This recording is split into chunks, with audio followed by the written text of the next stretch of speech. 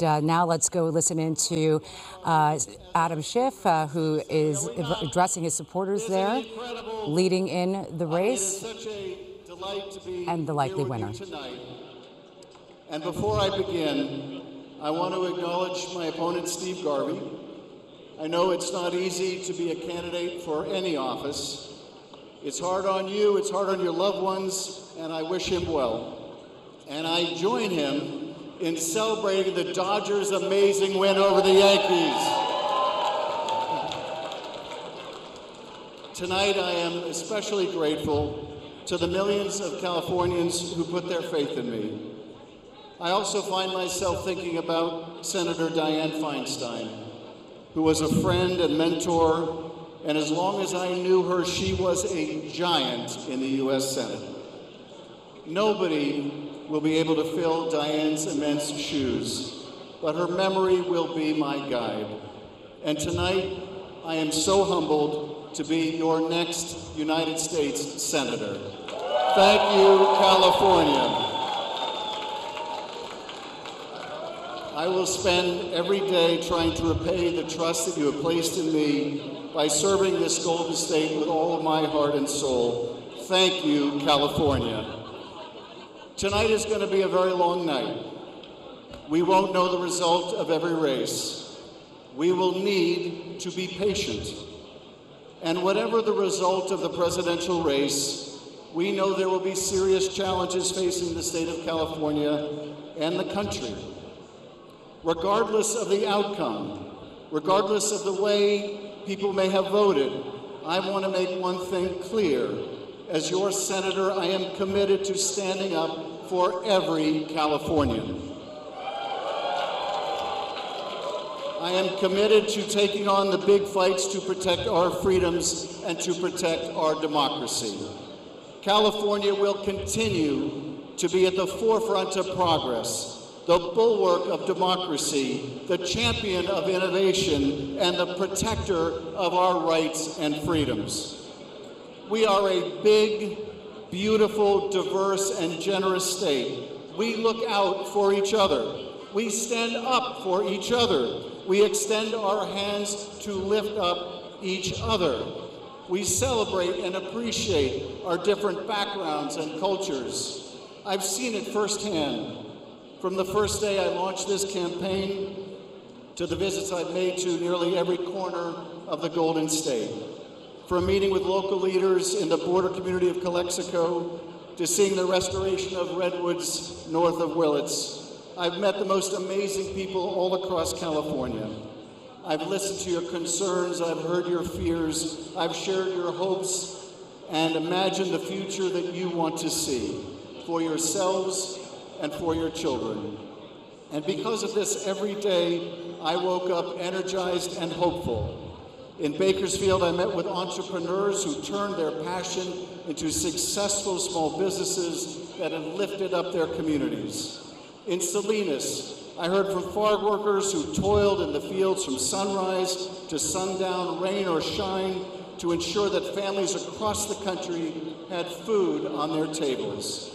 In Oakland, I felt the joy and energy of an early morning service at the Allen Temple Baptist Church.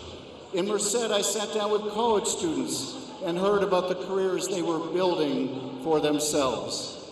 In Lakewood, I saw firsthand the hard and rewarding labor of child care providers. I witnessed their patience, their kindness, and the love that they bring to their work. Our state has its struggles, like every state, but none are insurmountable because we are the Golden State and we get big things done.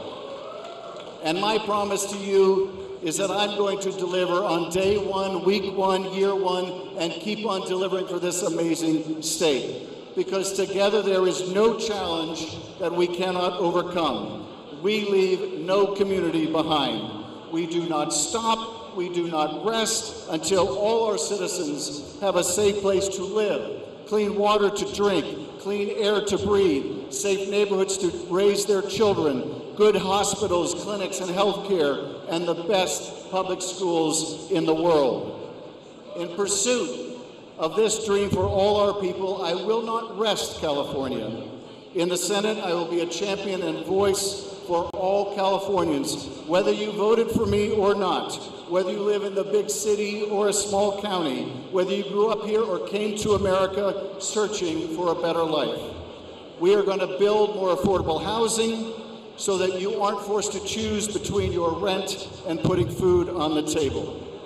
We are going to ensure that our fellow neighbors do not have to sleep on the street.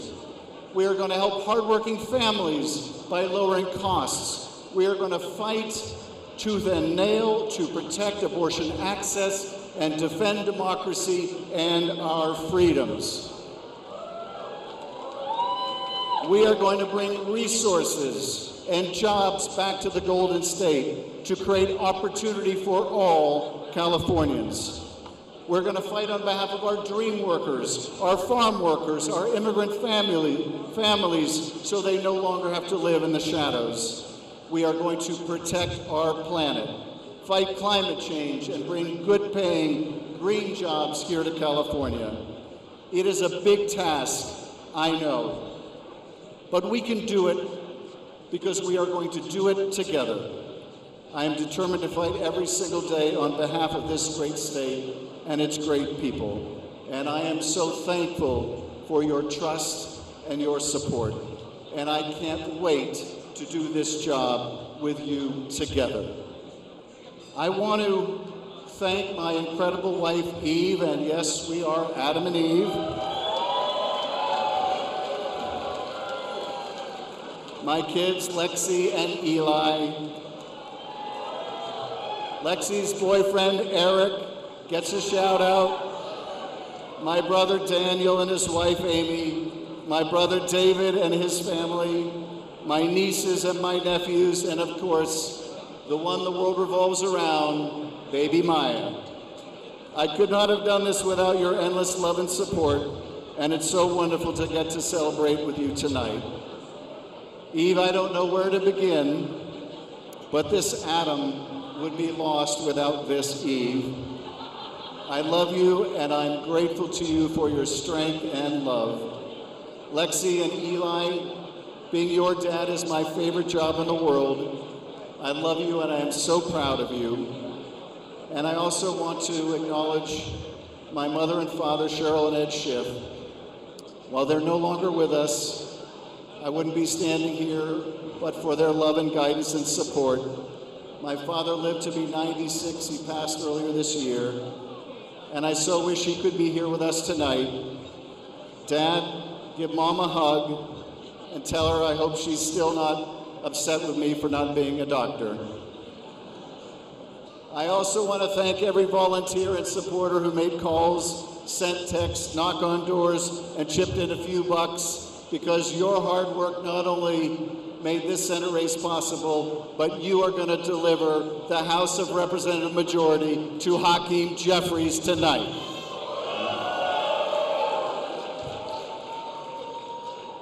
And I want to thank Nancy Pelosi, the greatest of all time, the most incredible speaker in our history, for her friendship, her mentorship, her leadership. There was no one who stood more in the breach defending our democracy than Nancy Pelosi, and I thank you. We set out to build the largest grassroots campaign in California history, and I think we hit the mark. To my wonderful staff, I thank you. You are all dedicated public servants who've committed countless hours, nights, weekends to this effort, and this victory is also yours. To my wonderful constituents in the 30th Congressional District who have supported me for over 25 years, I cannot thank you enough for your confidence and the honor of representing you. I hope that I have served you well and made you proud. And to my new constituents all over the state, whether you voted for me or not, I am committed to being a champion for every Californian in every corner of this wonderful state. California, I thank you for your trust. I am grateful to serve as your U.S. Senator. Now, let's get to work. Thank you, California. Thank you, everyone. God bless this state and country. Thank you so much. Oh, you just heard from Senate-elect Adam Schiff, the projected winner of the California Senate race against Steve Garvey, who was addressing his supporters in Rancho Mirage. Let's listen live. Washington, as your next elected senator, I would go to all 99 offices, stick out my hand, and say, I want to work with you for the best interests of your state and my state in this country. And I hope Adam Schiff will have heard this. No, please. And that he will somehow, some way realize that maybe at this point in his life, that maybe Steve Garvey gave him the idea that he can make a difference. Now that's why we live this life, is to give others inspiration. We didn't follow the path of pandering or rhetoric-filled lists of unachievable policies and unworkable positions. We took a stand on what impacted Californians. And I will still fight with this new platform that we've created, that we will move forward with, that will significantly reduce crime in our streets, that will affect our economy and inflation, that will make sure that our border is secure and that we vet those coming into this country. And the homelessness. You know, you have told me you want to know what's happening in America and around the world. So we went to the border, and we went from the corner in Tijuana and San Diego to Jacumba and saw the illegal immigrants coming across and challenging our U.S. border. And then we went to the inner cities of San Diego and Los Angeles and Sacramento. And when you get down on a knee and you look at these homeless people, they don't care whether you're a Democrat or Republican. They just look you in the eye and you can see their souls, and at the lowest part in their lives, they need somebody to help them, to care about them. Yeah, but you know. And over $25 billion was spent on the homeless from 2020 to now. And we increased homelessness 15% last year, and that's unconscionable. And I will continue to fight to find out where that money went to, so that our homeless will have a place where they can go. Okay, you just heard Senate-elect Adam Schiff before, and he was addressing his supporters in downtown LA. And here we've been listening in to Steve Garvey as he addresses his supporters. Of course, Adam Schiff winning the U.S. Senate seat by almost 5 million votes at 60%. And Steve Garvey there giving his concession speech to his supporters in Rancho Mirage.